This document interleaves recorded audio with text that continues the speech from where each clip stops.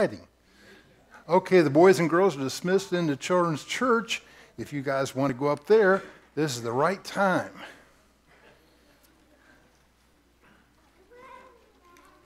Well, thanks. I must stay there. I don't know. Oh. You might be the luckiest man in the world. I am.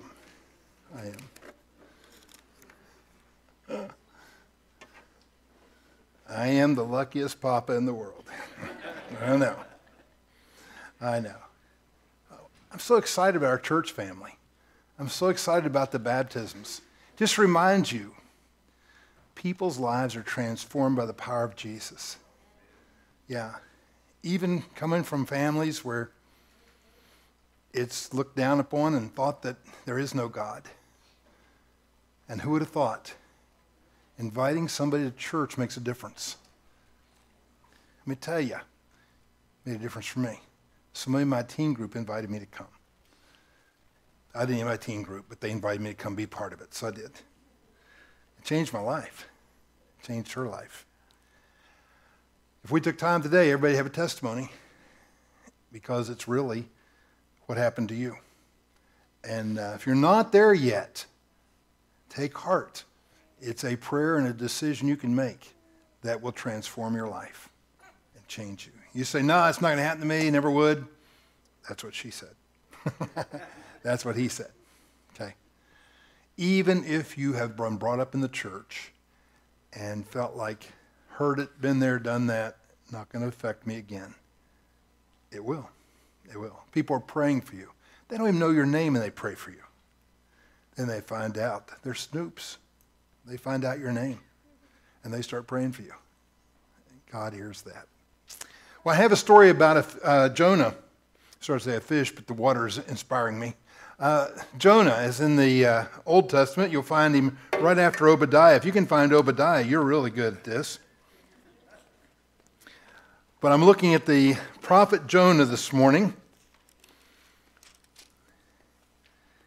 I didn't understand why. Because I was planning a different direction, and yet this is what the Lord keeps coming back about, so we're going to go there. Jonah 1:1 is where I'm going. If you are looking at a digital Bible, you need to find that, Jonah 1:1. I probably won't tell all the story because you know it so well. Everybody's heard of the fish story. Everybody knows that. But I really want to talk to you a little bit about something else happened to Jonah. I'm going to look at the first verse, first chapter. The word of the Lord came to Jonah, son of Amittai. Is that the way you say it? Amittal. It's like Barbital. I don't know. Amittal. What a name. Go to the city, that great city of Nineveh, and preach against it, because its wickedness has come up before me. But Jonah ran away from the Lord and headed for Tarshish. He went down to Joppa, where he found a ship bound for that port, and after paying the fare, he went aboard and sailed for Tarshish to flee from the Lord. Well, then the Lord sent a great wind on the sea, and such a violent storm arose, the ship threatened to break up. All the sailors were afraid, and each cried out to his own God. They threw the cargo over into the sea to lighten the ship. But Jonah had gone below deck, where he lay down and fell into a deep sleep. The captain went to him and said, "How can you sleep? Get up and call on your God. Maybe he'll take notice of us and will not perish." Well, then the sailors said to each other, "Come, let us cast lots to find out who is responsible for this calamity." They cast lots, and the lot fell on Jonah. So they asked him, "Tell us, who's responsible for making all this trouble for us? What do you do? Where do you come from? What's your country? And from what people are you?" He answered, "I'm a Hebrew, and I worship the Lord, the God of heaven, who made the sea and the land." This terrified them, and they asked, "What have you done?" They knew he was running away from the Lord because he had already told them so. The sea was getting rougher and rougher, so they asked, "What should we do to make the sea calm down for us?" "Pick me up and throw me into the sea," he replied, "and it will calm down. I know it's my fault. This great storm's come upon us." Instead, the men did their best to row back to land, but they could not, for the sea grew even wilder than before. Then they cried to the Lord, "O Lord, please don't let us die for taking this man's life. Don't hold us accountable for killing an innocent man, for you, O Lord, have done as you pleased." Then they took Jonah and threw him overboard. The raging sea grew calm. At this, the men greatly feared the Lord, and they offered a sacrifice to the Lord and made vows to him. But the Lord provided a great fish to swallow up Jonah, and Jonah was inside the fish 3 days and 3 nights. Well, I want you to notice something. God spoke to Jonah and said, "This is what I want you to do." And Jonah was not necessarily a rebellious person. He was a follower of God, evidently a preacher. He wanted to do what God wanted him to do, kind of, except he had a certain limit. He said, "I will walk with you, Lord, but I won't do that." There was a song years ago popular, "I'll do anything for love, but I won't do that." Whatever that was, they never said during the song, but it was just that was the limit. Well, that's what Jonah was with this. Jonah was able to walk with the Lord when he wanted to go the way the Lord wanted to go. But when God was going a different way than Jonah wanted to go, Jonah decided he didn't want to walk that way with God. Now, the reason I emphasize that is because it applies to most of us in the church. We want to walk with God. We want to be godly. We want to make a difference in the world. We want to get to heaven. We want to be obedient to God. But sometimes God wants to go places that we don't want to go. He wants us to do things we don't necessarily enjoy, want to do. So Jonah, he decided, nope, not doing that. So he went down to Joppa. I've only been to the Holy Land one time, but we went there to Joppa, and we stood up on the mountain overlooking the Mediterranean there, and it's a seaport, and you can see, the professor was showing us, you can see from that angle large pillars of, I don't know, look like stone underneath the water where it had sunk down over the centuries. Those were the old ports of Joppa where boats had come in. It's where Peter was when he saw that vision of the sheet coming down and dropping down and all those unclean animals, and God said, "Let the Gentiles in, they're not unclean." But that was the lesson he was talking to Peter about. That was in Joppa. So he gets to Joppa, and it's a busy port. Surely he'll find a ship there. And he did. And the ship was headed the opposite direction, down to Tarshish. Oh, that's a pretty good idea. I'll go there. I'll get away from God. I'll just get it out of my mind. I won't even think about it. I won't go there. And so he pays the fare and he gets on the ship. You know, we had the privilege of going to Jamaica and building a church down there. And the average temperature in Jamaica is 82 all year round. There's a palm tree growing outside the window where we went to sleep. Everybody that we met there was friendly and happy and glad we were there. It was just paradise, you know. Then we had to get on a plane and come back to Northeast Ohio. And I was thinking, Lord, isn't there a ministry here in Jamaica you want me to do? Isn't there something you want me to hang out here for? Because even though I want to walk with you, I kind of like this over here, and I could walk the other way. But this is my call. This is where I'm supposed to be. So I came back here. Jonah says, "I like Jamaica." I'm going back there. I'm going to get on this boat, and I'm going to take another trip another way. And I'm not going to do what God asked to do. It wasn't because he's naturally rebellious. He just didn't like the Ninevites. I mean, they were ungodly people. They were unruly. They were violent in nature. They were where the terrorists come from today. That's the same bloodline, same idea. He didn't like those people. They knew about God, but they didn't obey God. And he felt like probably that these people deserve what they're going to get. They could have made the same choices that we did, but they refused to. They went ahead and chose to live godless lives. They made their bed and let them lie in it. Kind of a self-righteous feeling, but he says, you know, They had the same opportunities that I've had, and they just chose wrongly. So let the chips fall where they may. So what if God destroys them? They deserve it.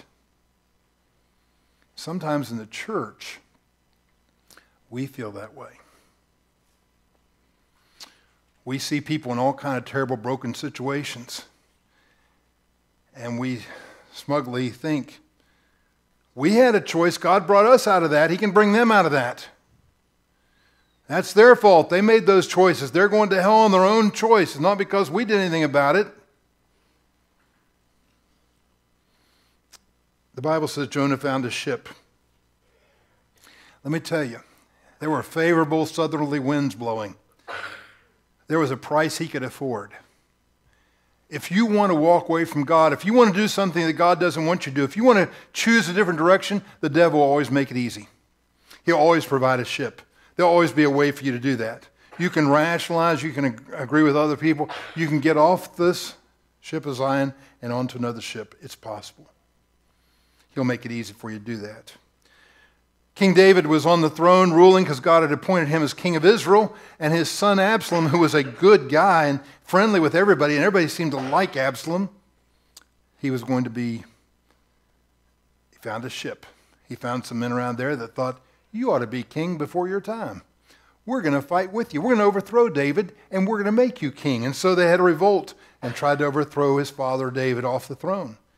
It didn't end up going too good. Absalom ended up getting killed. There was another guy that got another ship that was going to sail and that was available when they ran away from God. When I'm thinking of Judas, one of the 12 that Jesus had picked and chosen, yet there was a ship that was available. There was a high priest and some friends of his around that were willing to pay cash. All he had to do was identify which one Jesus was at a time when there weren't a lot of people around. Seemed like easy money. If you don't want to go and walk with God, the devil always provides a ship. You can always get on somewhere else and go a different direction if you want to. They'll always be easy. In fact, Jonah probably felt so comfortable with it. The Bible says he went down to the bottom of that ship and fell into a deep sleep. My problems are behind me. The Ninevites are nowhere in sight. I'm going to have smooth sailing from here on. But anybody that's ever walked away from God, which is most of us, understand the minute you begin to walk away from God, things get a little stormy. Things don't always go well after a few days, few months, or a few years, and things start to be violently stormy. But you can find a ship if that's what you want to do. The second thing Jonah did was in the second chapter. It's easy, the book of Jonah. There's no exegesis. Each chapter tells a different part. The second chapter starts with this. From inside the fish, Jonah prayed to the Lord his God and said, in my distress I called to the Lord and he answered me. From the depths of the grave I called for help and you listened to my cry. Look down at verse 7. When my life was ebbing away, I remembered you, Lord. My prayer rose to you, to your holy temple. Jonah prayed to Jesus, the Lord, and said, hey, remember me? Have mercy on me. I'm changing my mind about all that you asked me to do. I'll pay my vows. I'll do what I said I would do. I will do what you want me to do. Sure enough, we call that repentance. When you change your mind and decide you'll go with God, what he wants you to do. And he repented. So that's why I'm praying, I'm telling you. And look at the end of this second chapter. The Lord commanded the fish, and it vomited Jonah onto dry land. That was a stinky situation. I'm just telling you. Where have you been? You wouldn't believe it. Yeah. But he got out. God gave him a second chance. Can you imagine that? God gave him a second chance. Have you had a second chance? Sure. Maybe a third or fourth, fifth, sixth. I don't know. We lost count. God is a merciful God. And look what he says. So then what did Jonah do? Third thing. Third chapter. Jonah. Then the word of the Lord came to Jonah a second time. Go to the great city of Nineveh and proclaim to it the message I gave you. Jonah obeyed the word of the Lord and went to Nineveh. Wow. He meant it. So he changed his mind. He goes and does what God wants him to do. The Bible says here that Nineveh was a very important city. A visit required 3 days. 3 days just to walk through that place. On the first day, Jonah started into the city, proclaimed, 40 more days and Nineveh will be overturned. The Ninevites believed God. They declared a fast, and all of them, from the greatest to the least, put on sackcloth. When the news reached the king of Nineveh, he rose from his throne, took off his royal robes, covered himself with sackcloth, sat down in the dust, which is kind of a sign of humility. Then he issued a proclamation. By decree of the king and his nobles, do not let any man or beast, herd or flock, taste anything. Don't let them eat or drink, but let man and beast be covered with sackcloth. Let everyone call urgently on God. Let them give up their evil ways and their violence. Who knows? God may relent and with compassion turn away from his fierce anger so that we will not perish. When God saw that what they did and how they turned from their evil ways, he had compassion, did not bring upon them the destruction he had threatened. So Jonah went, and he was successful. You would think that'd be a great day. You would think he'd be praising God like we did this morning. Nope. 4th chapter, 1st verse. But Jonah was greatly displeased and became angry. He prayed to the Lord, "O Lord, is this not what I said when I was still at home? This is why I was so quick to flee to Tarshish. I knew that you were a gracious and compassionate God, slow to anger and abounding in love, a God who relents from sending calamity. Now, O Lord, take away my life, for it's better for me to die than to live." And the Lord said, "Have you any right to be angry?" You see, all these people in Nineveh repent. They give up their evil ways. They give up their violence. And God has mercy on them.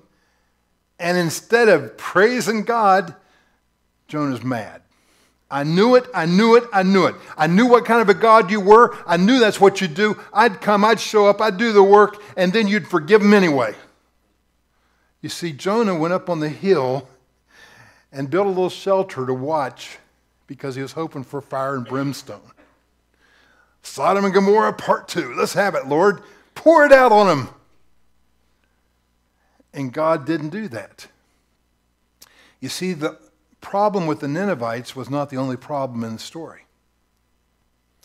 And God is merciful to forgive people who will repent and turn to him and give them another chance.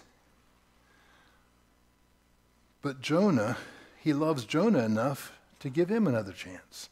Not just to obey, but he's going to fix what's wrong in Jonah's heart. You see, in the church, we're big on doing the thing that God wants us to do outwardly. We're big at obedience. We want to do that. We want to be on his team. We want to be associated with him. So we'll do that thing that he asks us to do. Even if he had to twist our arm a little bit to get us to do it, we will do it. And when we do it, sometimes our attitude is not good. We had a couple that came to our church, not this church, thankfully, but another church I pastored at one time. And they were trying to get off of drugs in their life. And they didn't look like churchgoers when they came in. She'd been raised in the church as a kid, but not much had sunk in. And quickly her family had got away from God and gone on that other ship. And she got all screwed up in her life and all messed up. So she and her boyfriend, live-in guy, came with her. And they wanted to be in church as much as they could. They needed everything the church had to give, spiritually, encouragement-wise, support-wise, financially, anything we had, they needed. And they came to the early service like we have here. And then during Sunday school hour, they went out we had a porch out in the front of the church, and they smoked. And then we had the second service, and they came in and heard it all again, second service. And some people in our church didn't feel like that quite fit. You probably remember this. Sorry, I got people from my old church here. Anyway, they didn't like it. And they came to me and they said, Preacher, you got to stop them from smoking on the porch of the church. It looks bad. We're in a big, busy street. People going out here all morning, and there's our people out there smoking. And I said, and my answer back was, that's okay. Don't you say anything to them. But they didn't fit. They didn't smell nice. They didn't look good. Bad image. And we had to decide what was more important. And that's what I asked them. I said, wouldn't you rather them be in church than anywhere else? Yeah, I guess. Well, the Bible says Jonah's sitting out there and God causes this plant to grow up in one day and it provides extra shade, and now Jonah's happy. But God sent a worm to destroy that plant the next day, and now the sun is beating down, the east wind is blowing so strong, and Jonah is miserable again. And so he says to God again, I might as well just die. This is pitiful. And God said again to Jonah, have you any right to be angry? Look at the last part of the 4th chapter. It says, and this is nervy, but Jonah is like us. He said, I do. I'm angry enough to die. But the Lord said, you've been concerned about this vine, though you didn't tend it or make it grow. Sprang up overnight, and it died overnight. But Nineveh has more than 120,000 people who can't tell their right hand from their left. As many cattle as well. Should I not be concerned about this great city? You see, what God's trying to help Jonah with is he's trying to realize what's temporal and what's eternal. What's important and what's not important. He said, you didn't do anything to get that vine to grow up. You didn't do anything for it at all. It's just all extra. I did that for you. And I took the vine down. But you see those 120,000 people? They're like sheep without a shepherd. They don't have a clue. And when they did repent and come turn to me again, that's what you're here for, and that's the important part. But in the church, sometimes we get that confused. Sometimes we get all excited about the vine. Those people are going to leave a stain on the pew.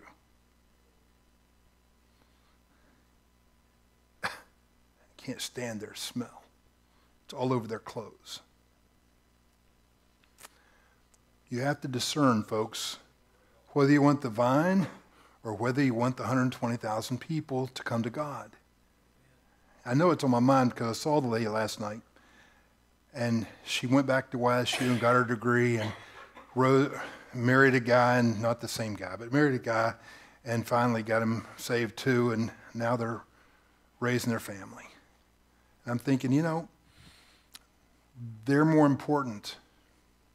I'll tell you another story. I heard of a large church, but when they're in the beginning days, they weren't quite as large as they are now. It wasn't thousands of people, it was hundreds of people.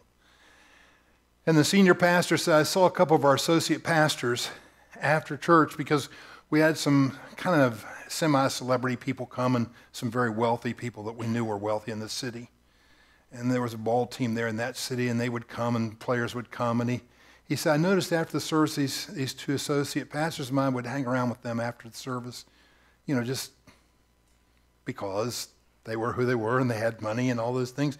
They were just enamored with all that. They wanted to be seen with them, wanted to be friends with them. He said, but I noticed they always gravitated to the same people, and all the other people didn't get that same thing. So he said, I've been praying about it. How can I talk to them about this in a way that'll be redemptive and help them understand? He said, we're having a little meeting one day, staff meeting. He said, I went out to get some paperwork, and there was a lady in the foyer, and I asked her, hey, how can I help you? I didn't recognize her. I hadn't seen her before. And she said, well, I need the Lord, and I thought maybe some pastors could pray with me here. He said, you bet we can. He said, just a moment, let me go tell I got a couple other pastors here, we'll come out and pray for you. So he went and talked to the other two pastors. He said, there's a lady out in the foyer, and she wants to be saved, so we're going to go out there and pray with her. But I want you to know before you do that she has a tremendous net worth. She doesn't look like it. She's not dressed up that way today. But I will tell you after she leaves how much her net worth is. So they went out there with him, and were all excited about it. And they were falling all over themselves, trying to help this lady to the Lord. And certainly we prayed with her, and she got saved, and everybody rejoiced. And she walked out of the church. We walked back into the meeting, and they said, well, what's her net worth? How much is she worth? What is she wealthy? What? He said, yes, she's worth the blood of Jesus. It cost God his only begotten son to buy her. And he said, never had a problem after that. They understood. But sometimes in the church, Christian people who love God forget. Our perspective gets off.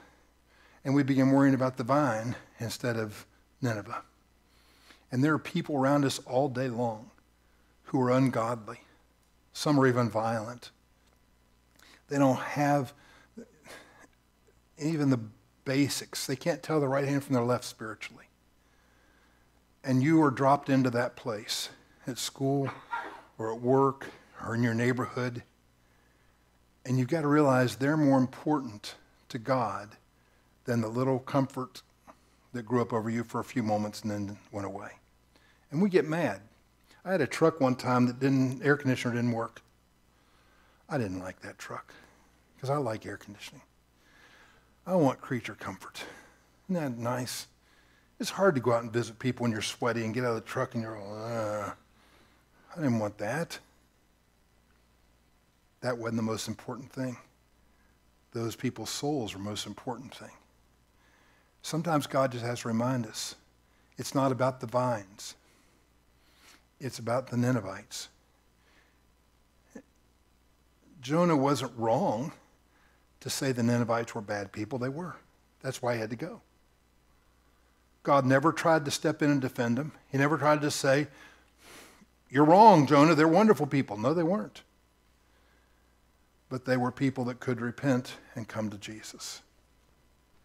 So I will tell you, if today you like God, you might even love him and appreciate him for what he's done on the cross, and you're walking with him, and he wants to walk a different direction, you still have a choice to make.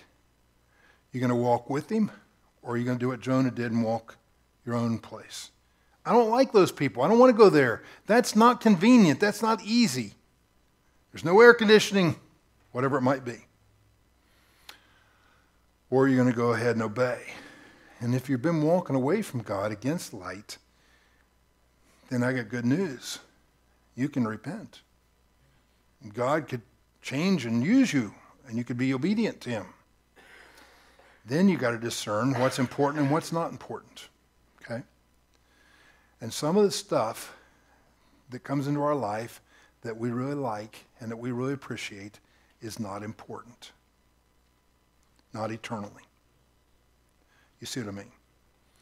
So don't spend time griping about the carpet or the whatever lights or the paint or whatever you think is the vine.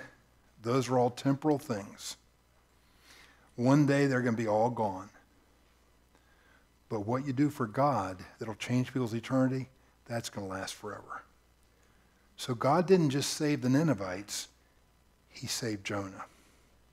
There's this verse, the book of James, the New Testament, is considered the book of wisdom, like the book of Proverbs in the Old Testament, but it's a lot shorter. It's easier to read. When you get to the last verse of the 4th chapter of James, you'll find this verse. To him that knows the good he ought to do and doesn't do it, it's sin. So when Jonah knew what God wanted to do, but he refused to do it, that was sin. When you and I know we need to speak up, we know we need to invite somebody, we know we need to love on somebody, we know we need to do something to help them, and instead we don't. We do our own thing. We didn't do anything yet. Jonah never carried a sign around Nineveh, a bunch of losers, a bunch of sinners. He never did that. He just didn't do what God wanted to do. And I thought, well, man, that's a picture of the church. I don't care what church you go to. I don't care what age it is. We can be guilty of that. So I thought, well, maybe God wants us to learn from Jonah's example so we don't have to be swallowed up by fish. vomited up on the beach. Hey, there's hope for you and me. God may have a more direct path of just reminding us and dealing with our hearts. But if today you could be in one of the boats in the situation that some of these people were when they gave their testimony, and you need to come to God, you need to have a come to Jesus moment. You need to come and tell him, I'm sinning, I'm wrong, I need your forgiveness. Maybe you've said that, and God said, okay, walk with me, and you said, okay, as long as it's where I want to walk. But as soon as he took a turn you didn't like, you said, but I think I'm going to get another ship. And you're running from God, and you're not happy, you're miserable, there's a storm in your life, and you wish that it was different than it is. I got good news for you. You can repent, and God will take you back. I like that about our God. He's merciful, he's compassionate. Possibly, you're in the last chapters of Jonah, and you're doing what God wants you to do. Outwardly, things are going to look good, but you know in your heart you don't like people. You know in your heart you're not happy because they're sinners and they deserve to go to hell. And let me remind you, I read about you in the Word and about me. It says we all have sinned and deserve to go to hell. It's only by the grace of God that we are saved, not of works, or else we'd be boasting. Okay? So, if somebody had not come to you, if somebody had not prayed for you, if somebody had not, you did not go seeking God out, no matter how it looks. The Holy Spirit came seeking you out. And you might think that storm was a bad way, but it certainly got hold of Jonah's attention.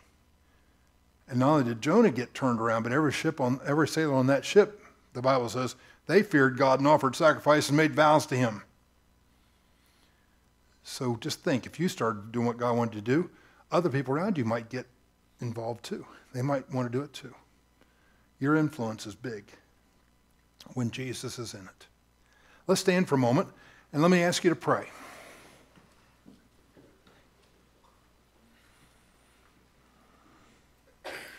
I've been watching this thing the whole time, Chris. Isn't that cool? I think that's really cool. It's got all these Bible verses his family made for him and his name and the date there and everything like that. I've been watching that because you can't see it over there, can you? Okay. Isn't that cool? Cool. What's cool about it is it represents something. It represents, it's a monument. It's something that represents something else. And some of you need to have a monument in your life. This is the day when I stood up and said yes to Jesus. This is the day when I got over myself and started doing what God wanted me to do. This is the day when I quit being petty and started being practical about the eternal redemption of souls. This is the day when I stopped worrying about little things that don't matter and I started paying attention to who does matter. This is the moment. Erect your monument. Put it down. Say, this is today. This is what I'm doing. There's a place of prayer, both sides of this altar, for you to come and pray. I don't care why you come to pray. That's not my business. That's yours. You might just need prayer today. You might just want to pray to God, talk to him. But if you're in the Jonah story somewhere along the way, I'm not even going to ask you what it is. You just talk to God about it, would you? Chris Lee's going to sing or lead us. I don't know what you're going to do. Whatever you're going to do, let's just bow our heads and ask God. The reason I only ask you to bow your head is not secret. I just know how many distractions there are. So just talk to God. If he's telling you, this is my time, come and talk to him. Everybody needs prayer. This would be a good time to pray.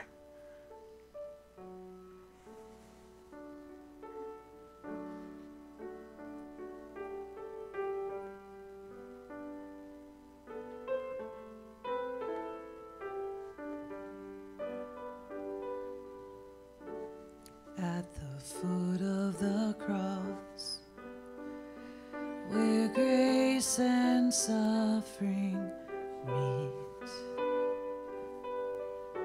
you have shown me your love through the judgment you received, and you've won my heart, and you've won my heart. Amen.